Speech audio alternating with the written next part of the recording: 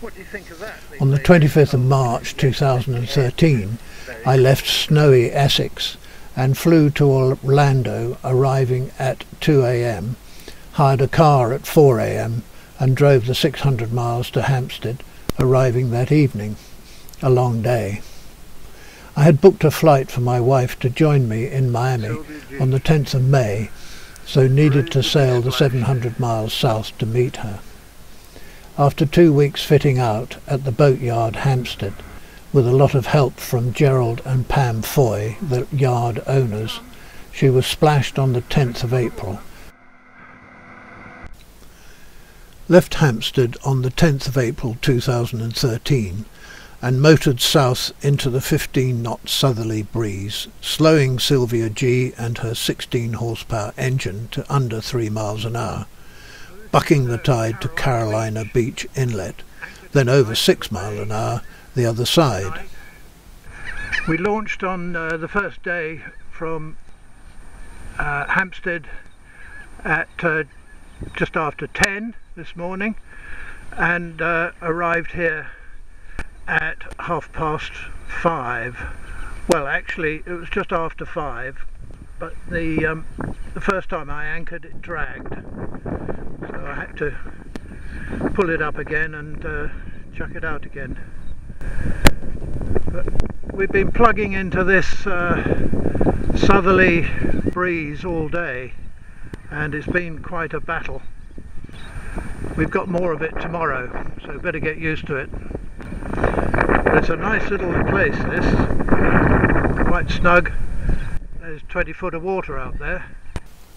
Left Carolina Beach before dawn and shot down Snow's Cut at over 9 knots into the Cape Fear River, where the flood tide slowed us to under 4 knots. Under 4 knots going down the Cape Fear River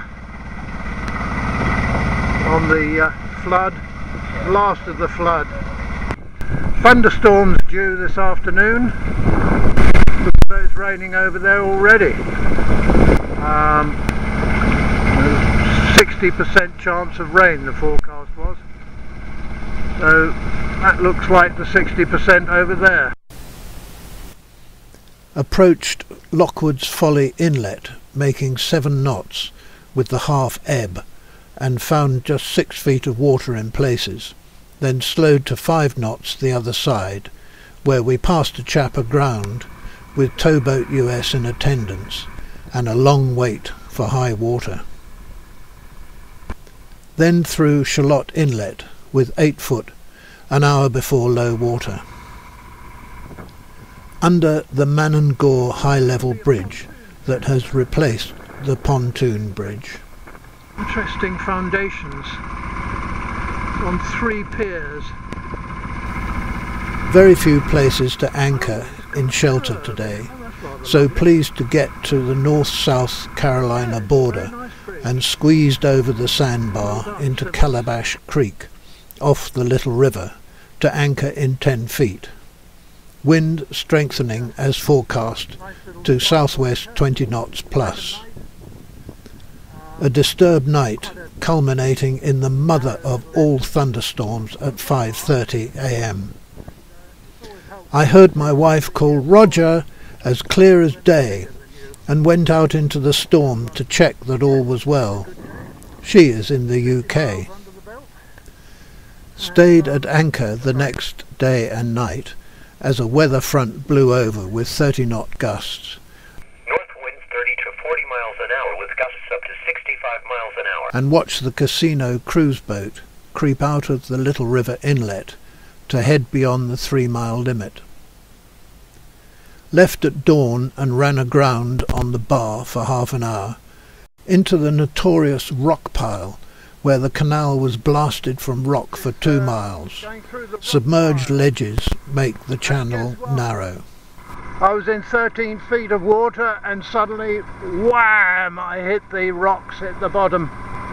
Bounced over 3 or 4 rocks and then eventually got clear. I've checked the bilge and that seems to be clear, but bloody hell, it didn't half take a bash. I was doing 6 knots at the time. And we just bounced over these rocky outcrops, but it's hellish a problem.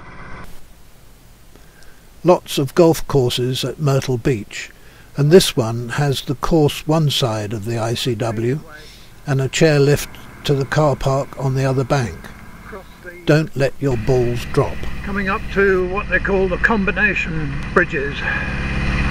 There's a railway bascule bridge in blue already up until a train comes along, and then a couple of more bridges. It's got to hang a bit of a left here. That's better. And we're doing quite well. We're doing 6.8 knots over the ground. Into the beautiful deep Wackamore River, past lovely houses, then wooded shores dressed in their spring green. Really beautiful.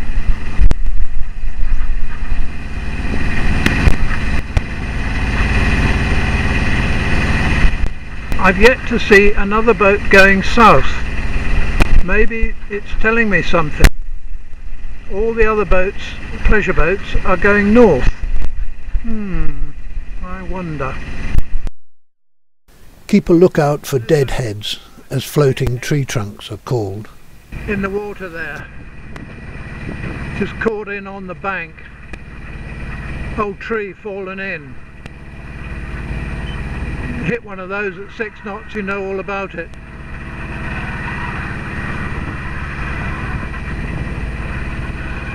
Beautiful. Fine till I was attacked by no-see-em midges and deer flies. But I'm being attacked by bloody great horseflies. Look at the size of them. Absolute bloody great things. And I had socks on, but they started to eat my toes. So I've had to put my shoes back on. They're quite voracious. And it's quite tricky navigating. As you can see from the chart, it's quite twisty. I forgot my sun hat, so improvised with the tea towel. Okay, so long as nobody could see me. Plenty of peaceful deep water anchorages available in Bull Creek and Prince Creek, but I pressed on for 20 miles to Georgetown up the Sandpit River to anchor under the noisy mill in the only space I could find. Pretty little town, but not much water. Left after dawn in a flat calm, as soon as I could see a couple of 100 yards through the fog, and crept over the bar in 7 feet of water as Georgetown slept this Sunday morning. Followed the ICW cutting across the North and South Santee rivers. That's what these day marks are put there for. Midges very bad, so donned the dishcloth again. Travelled throughout beautiful marshy land all day. Squeezed over the skinny shoals by Bullyard Sound, requiring intense concentration to stay in the dredged channel. Wild place, rather lovely. Quite a long way from nowhere. We're doing very well. We've got 6.5 knots, so we're taking the ebb, and plenty of water at the moment. Pulled into the excellent Isle of Palms marina for the night for supplies, fuel, laundrette and a welcome shower. Met some lovely people in the restaurant who invited me to join them. Left Isle of Palms marina before 8 to make the first opening of the Ben Sawyer swing bridge at 9. Boarded by the Coast Guard and a lady immigration officer at 8:30 for an inspection. Very efficient, polite and friendly. Hopefully all clear, sir? All clear. All clear. Excellent. Thank you very much indeed for all the information and help you've given me. We're just waiting for the swing bridge now, for 0900 hours, and then hopefully that will open. Don Oilies as a lazy rain came down crossing Charlestown Harbour. I was boarded by the Coast Guard earlier, and just now the law enforcement agency came up alongside and asked if I had been boarded today, to which I replied, and then they said thank you Captain, and off they went. Downtown Charleston, nice looking place. All the lichen growing on the trees there. Good morning. Old Abby is showing the way. Waiting for the Bascule Bridge to open. Oh, here's a big old fella. He could squeeze under. It's 30 foot high and we're 42 feet, so we have to wait. Some lovely houses here at Charleston. Sailing boat sunk. Poor thing. Roller furling gear. This is the Wadmalaw River. Very deep, 30 feet or more, almost in the middle of nowhere. Quite a big shipyard. Looked like a grey sort of frigate type landing craft ship, so I didn't want to start taking photographs in case I got arrested. That's what comes from taking photographs and video. Damn nearly ran aground on the island there. It's all underwater, couldn't see it, but I suddenly checked the chart.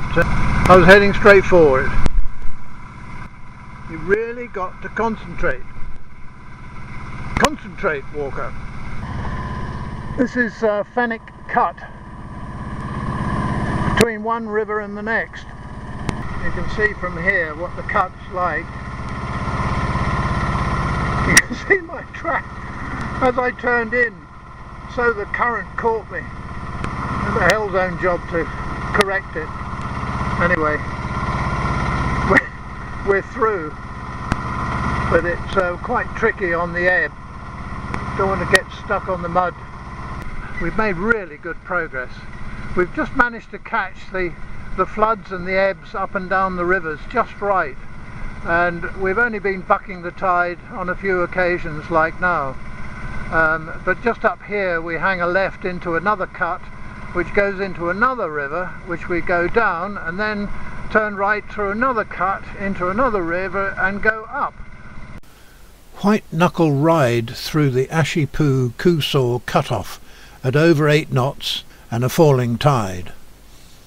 As the forecast was for only northeast 5 knots overnight, I decided to press on till sunset and anchor in the wide but shallow expanse of the Coosaw River. Absolute peace. Up to a lovely, calm, sunny dawn. Through the cut and into the beautiful Beaufort River. Just come through the swing bridge that only starts to open at 9. Past pretty Beaufort and the hospital with its own jetty for waterborne patients. Good idea. Lovely day. Lovely river, Beaufort River. Beautiful houses. Plenty of water. Nice part of the world. Crossed over Port Royal Sound and felt the swell of the Atlantic. Later, a southeasterly breeze let me set the Genoa for long stretches as we motor sailed into the flood. And there's a bit of swell here, and the reason for that is we've had a southeast wind which had a lovely fetch down, and that is the North Atlantic Ocean out there between that head there and between that head there. It's been a beautiful day. Had a cracking fetch down the river. Even had to reef the Genoa at one point, but the wind's died off again now. This is Calibogue Sound, and that's the second time I've seen the Atlantic this morning. Coming up to the Savannah River. We're in Field Cut, this is called. We're in 18 foot of water, pretty close to the bank. A bit unnerving as it's a falling tide yet again. It's 4:30, 4:45, so another couple of hours and 10 miles or so I shall be looking for somewhere to sling the hook. But it's good to be in Georgia. Waiting for 5:30 for the Causton Bluff Bascule Bridge to open. Just been here about, got here about 5, so just slung the hook for half an hour. Check the weather forecast, northeast 10 tonight, so that shouldn't be too bad. It seemed to be getting shallower as I was going down, so I just pulled off the main ICW and slung the hook in this tributary here, but I'm only in 6 foot of water as it is. Here we are in Georgia, not far from Savannah. It's now 7:30. Still pretty murky. At least the sun is trying to make an appearance. Still pretty boggy. Putting some diesel in, siphoning it in. Foghorn handy. Radar fired up. Nothing moving. GPS map working well. But it gets very skinny further on. 6 foot at low water. So I'm just cruising down to get there just after low water, so it's on the make. So if we do touch, then we just have to wait a little bit and then we can come off again. 1 minute you're driving along in thick fog, visibility a few hundred yards maybe, and then all of a sudden, wham! You can see for miles. That's Hell Gate over there. That's where we've got to go through next. That was Hell Gate, as it's called. Got down to 6'6". Thankfully the fog had lifted, so I could really see the floating channel marks, because they moved the red and the green floating marks according to where the channel erodes to. Had a lovely sail down St Catherine's Sound. Come for over there. Now the fog's gone, it's turned into a really beautiful day. A few mare's tails up there. There's a front coming through Friday. Yeah, it looks as though there's some wind coming. But nice puffy clouds there today. Crossed Doughboy Sound, then tucked behind Commodore Island and anchored in Back River in plenty of water.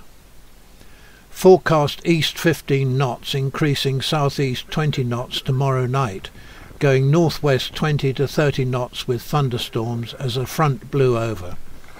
So I need to find somewhere safe to anchor tomorrow. Poured with rain as we set off the next day, Pouring with rain! And ran aground in mid-river, wriggled through with 6 inches to spare. Crossed lots of sounds today.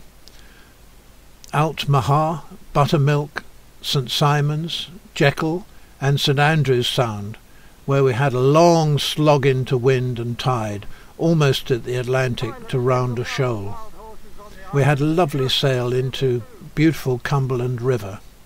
The pilot book said look for wild horses on Cumberland Island and blow me down, but there were 2 or 3 on the beach in the distance. Turned into Delaroche Creek to anchor between reed beds in plenty of water. Woke to a strong southerly, but by 9 a.m. the wind had eased, so I thought I might try to get across Cumberland Sound before the front came through. Got into the Sound and the wind freshened on the nose and our speed dropped to 2 knots. At that speed it was 5 hours of slog before we could get to shelter, so decided to turn back and anchored at noon in Brick Hill River, with a bit more shelter from trees. Strong winds, rain and thunderstorm that afternoon, then a calm night. Saturday morning, the wind's going round. Next morning the wind had gone to the north and strengthened as forecast, and tipping with rain. Decided to see if the front had passed over by noon, as with a north wind we should get down and across the Sound in no time. By 11 a.m. the wind had eased and the sky lightened, but it was still raining. Stuck my head out and hell's teeth, we're nearly up the bank. The anchor had dragged. The trusty Beta diesel started first time and got us into mid-river, set the autopilot and slow ahead, and hauled in the anchor to find the chain wrapped round the flukes and shank. Sylvia G had been spinning round in the gust, and that had caused the muddle. A nice sail down the Cumberland Sound, keeping to port of the channel and away from Trident submarines up Kings Bay Inlet. Up the Amelia River and past Fernandina Beach Industry and into Florida at last. Across Nassau Sound and into Sawpit Creek, where we met a large passenger ship near Fort George River. Anchored in Sisters Creek, just short of the road bridge and the St John's River. It blew half a gale that night. Drove past 5 miles of luxury houses in Palm Valley this Sunday afternoon and saw just 2 people in their gardens. This guy's dock is bigger than the house almost. Bit of dirty weather coming up. St Augustine ahead, and if that doesn't come towards us, then we've got a great pile of stuff coming up behind. So knowing our luck, we'll get caught in the middle, I expect. Got all my oilies on and my white boots on and all raring to go. So we'll get there. Going into a marina tonight, first one since Isle of Palms. So they've got washing machines and showers, and it's quite cheap, $1 a foot, so $30 a night. So that's where we're off to tonight, hopefully, unless something happens, but that's the plan. Very pleased to get into Marineland Marina as a storm built. Stayed at Marineland for 3 nights along with many others waiting for a weather window. So, yep, pleased to be here. It's my good friend Neil, on whose beautiful boat I'm standing, and who kindly took me shopping this morning. Good friend The Karen. beach across the road was a welter of foam from the North Atlantic Ocean. And this is Marineland Beach.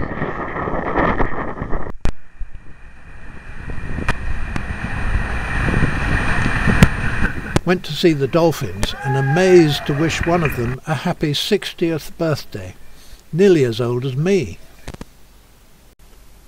Left Marineland Marina on the 24th of April in beautiful weather and making 7.5 knots as we carried the ebb to Ponce de Leon Inlet. Several bridges to open, and they were brilliant. I'd request an opening on VHF Channel 9 and they would reply, "We have you visual, Captain, just keep coming," and they timed it perfectly. Anchored fore and aft in Rockhouse Creek in 8 feet, looking over sandbars at the inlet. Next day the anchors came up clean at 7:15 and we crept over the shoals at the inlet just before dawn, into the vast shallow Mosquito Lagoon, and occasionally slowed to avoid mating manatees, teeming with fish over the grassy bottom, a birthplace of early man.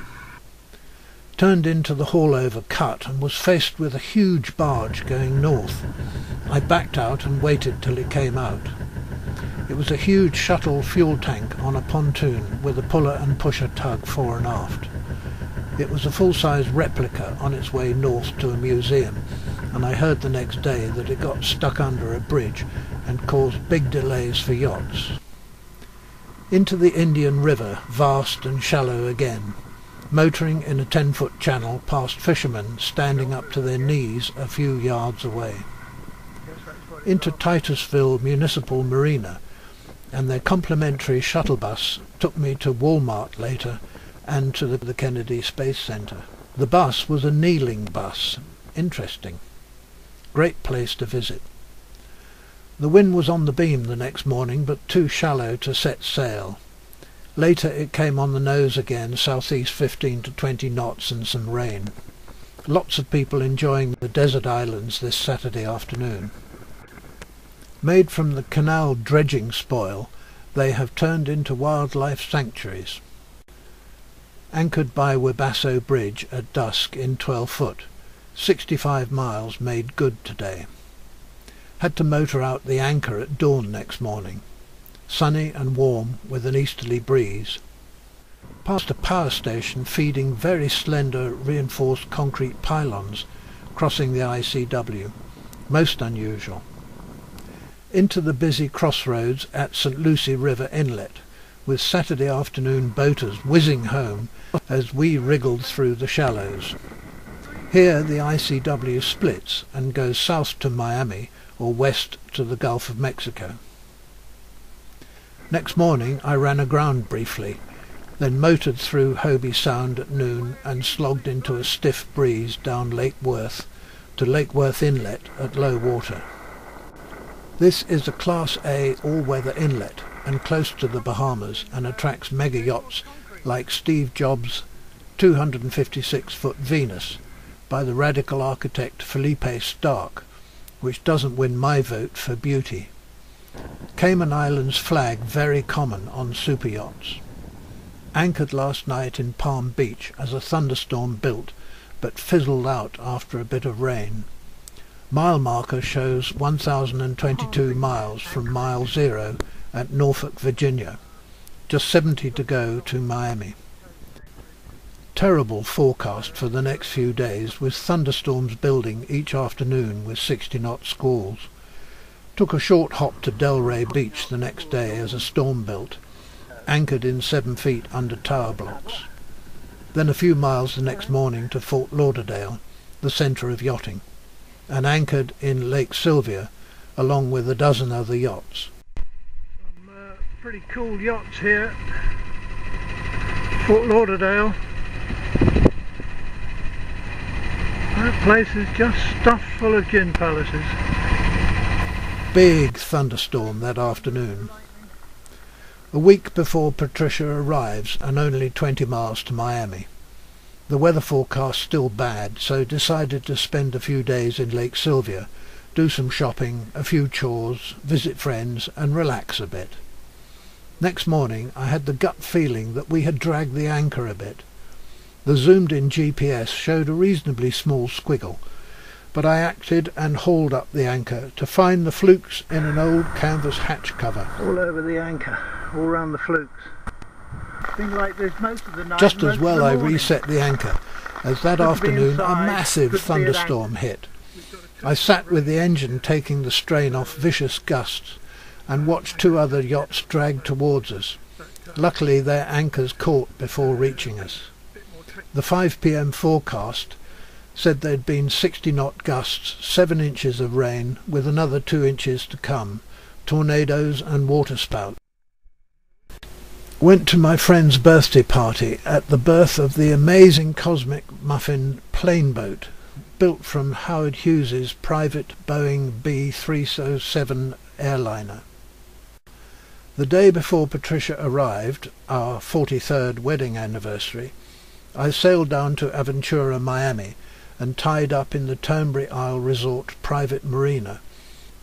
I thought the shock of living in a 40-year-old boat would be tempered by having a few days in a 5-star luxury hotel first.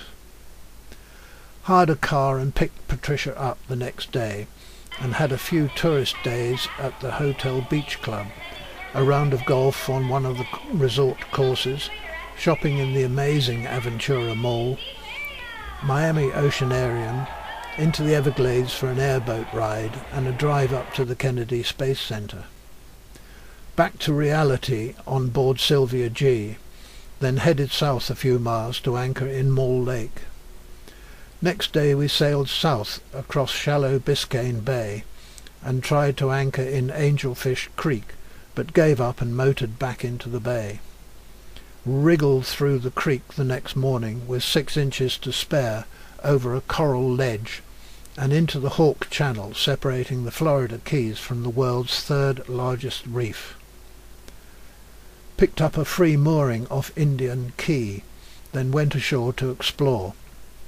A flourishing trading island living off ships wrecked on the reef.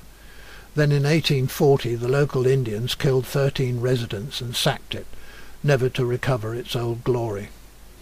After a bouncy night we had a beam reach to a southeast 10 knots warm breeze and made it to Marathon Marina on Vaca Key by mid-afternoon and made very welcome. Walked to the old 7-mile bridge and noted the handrails made from railway lines, originally laid by Henry Flagler from Miami to Key West. The track was ripped up after a 1935 hurricane wrecked it and became US Overseas Highway No. 1. Stayed another day and visited the Turtle Hospital, complete with ambulances and operating theatre. This 100-pound loggerhead was found close to death with a wound exposing her skull, but she was nursed back to health over 2 months and then released into the Gulf. They are doing a splendid job returning turtles to the wild after boat strikes swallowing fish hooks and plastic and from tumours. Lovely sail to Key West with the course almost due west at the end. First time had been refused a berth, twice, full up for the holiday weekend. Made a plan to check possible anchorages while hoping we would get a berth at A&B Marina in the middle of town. Luckily they had room for 3 nights. It's a very nice boardwalk. Follows the Bight, Key West Bight. It's been a very nice marina, and good marina for us. Did the tourist tour and loved Key West. The shuttle bus drivers are a guinea a minute and had us all laughing. Lovely temperature, tempered by the trade winds. Lovely people. First time our electricity supply to Sylvia G was metered, and we were charged 30 cents for 3 days. A sport fishing boat was bunkering with just under 3,000 gallons of diesel at $4.65 a gallon, as I filled my 2 cans. Another world. Left Key West at 9 a.m. with most of the charter fleet and motored into a light northeasterly.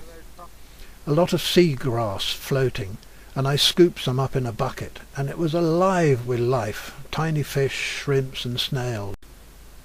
Back into our same berth at Marathon Marina by 5:30 and renewed acquaintances. The weather forecast was worst next day, with small craft advisory warning for the whole of next week.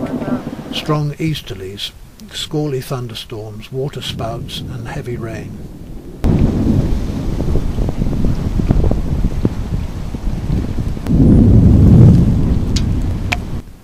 Monday was Memorial Day public holiday, and the marina had arranged a barbecue, but it was washed out with heavy rain all day. We spent one day at the Dolphin Research Centre on Grassy Key and was impressed with their pens sunk into the Gulf waters, more natural than the concrete tanks of Marineland and the noise of Miami Oceanarium. The TV series Flipper was filmed there. At the end of the week the forecast was 15 knots on the nose, but fewer thunderstorms. Decided to go on Friday the 31st of May, and left Marathon at after 8 into an easterly 10 knots, course 95 degrees in 22 feet of water. 4.7 miles an hour over the ground at 2000 RPM. By 11 the wind had increased and we were down to under 3 knots, so sheeted half a jenny inside the shrouds and hauled the clew in with the weather sheet, bore away a bit and doubled our speed. By mid-afternoon the wind freed for us as it was being sucked into a huge thunderstorm over the Gulf Stream, and we romped to Indian Quay in fine style to pick up the mooring again. Storms all around but missed us, so a peaceful night. Away at crack of dawn into a light easterly, and made good progress till the wind and seas increased early afternoon. I didn't like the idea of going over a coral shelf into Angelfish Creek again with deeper troughs, so pressed on to go through the Biscayne Channel. Thunderstorms building all around at 6:30, and pleased to get into the calm waters of the channel after a lumpy ride outside. Anchored off Hurricane Harbour at 7 p.m. after sailing nearly 70 miles in just over 12 hours. The heavens opened and noisy craft left us in peace. Woke to the Miami skyline lost in clouds, but the sun had burned through when we up-anchored at 11 to cross the 4 miles of Biscayne Bay to Coconut Grove and the Dinner Key Municipal Marina, which is half an hour from the airport. 2 days later Patricia caught her flight home, and I sat and worked on an advert to sell Sylvia G on eBay. Tropical Storm Andrea, the first of the hurricane season, swept into Florida and dumped nearly 14 inches of rain on us today. Tornado warning for Miami and waterspout warnings for Biscayne Bay. 50-knot winds and a 2-foot storm surge didn't bother us in our snug marina. Fort Lauderdale is the yachting capital, so decided to sell Sylvia G there, and chose the municipal site at Cooley's Landing up the New River to meet prospective buyers. Left after 8 expensive days storm-bound in Coconut Grove and headed into Biscayne Bay. I heard a shout behind me, "Watch this!" and a 2-seater jet ski zoomed towards us and did a sharp turn, sending a wall of water over us. Washed my hat overboard and many gallons went through the hatch and soaked my pilot books in the cabin. North through Miami and anchored in Mall Lake again as thunderstorms crashed over us again. I spent a few hot and stormy days at Cooley's Landing, the site of the original settlement before the fort was built. Absolutely chucking it down. Here comes the Jungle Queen. Coming past. Myself a visitor. Iguana, what are you doing on my boat? Andiamo. I sold Sylvia G for nearly what I paid for her the previous year and flew back to the UK the next day. The end of my American adventure. Thank you, America. A wonderful experience.